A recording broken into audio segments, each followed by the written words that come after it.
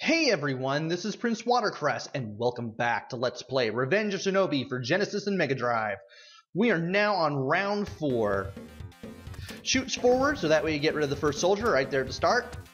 And then jump on top of the first car and jump all the way up, shoot to the left, you'll find an extra ninjutsu icon. There's a bomb. I did that on accident, but it let me take care of that guy anyway. Duck down on the beginning of the roof of that car down there, where the second bomb is, and shoot forward to get rid of another soldier. And from there, you got another soldier, some more pickups. And thankfully, by ducking down when this guy is close to the cars, we can just kick him to death.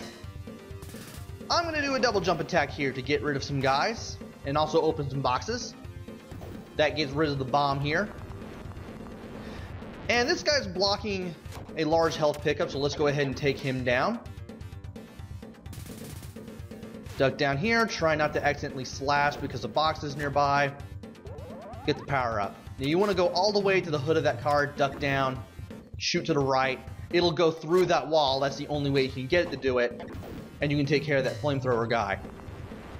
We got 2 more double shuriken power-ups that we can pick up, and I'll gladly take those. And we'll use our sword to take care of these 2 flamethrower guys. Gonna use the double jump attack again.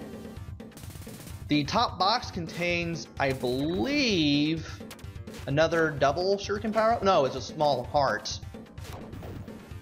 That box over there contains another ninjutsu power-up that I want to pick up. Of course, I have to take care of that flamethrower guy to get it, and we are now on section 2, where I will use the Jutsu of Fujin, because it will make getting through this part of round 4 far faster. Don't get crushed by anything. Don't run into any bombs. And I'm jumping up here, which is only possible with Fujin, in order to get up here. Don't know why I opened that. There's a bomb there. And up there is the top center of the stage. I want to be over there because if I go to the right from that place, I will be able to go further to the right and to the end of the stage. By the way, don't get all the way to the left on that set of flame jets over there. That do damage you, by the way. Because the flame jets won't damage you, but the guy's feet of the guy laying there prone, ready to shoot, will. Gonna do some more double jumping with Fujin to get over here. I'm probably gonna get hit by the flame jets. Easy trek to the exit. And now we got this guy. You want to take some short hops and shoot this guy with shurikens in the head.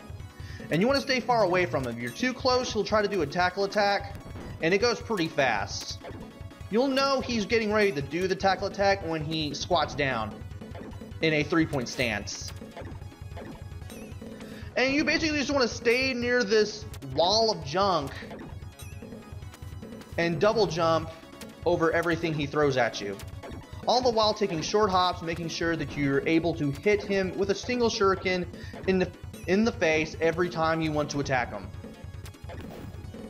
He'll eventually explode, revealing that he's a cyborg. You want to get away from him, so jump back up to the wall of junk, and he'll eventually explode away from you. And that is it for round 4. Join me next time for round 5. Until then, this is PrinceWatercress. Take care. Stay safe, and thanks for watching!